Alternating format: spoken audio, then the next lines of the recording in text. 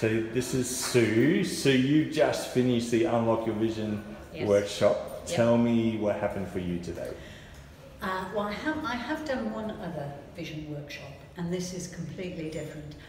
What I like about it was the sort of the freedom, the not having to think about anything before, but let it all happen. We also had some fantastic tools, for example, the 2 chairs.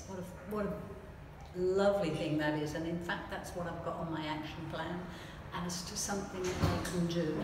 I'm a processor, so I am going to need to go and process my vision board and see why I put them where I have.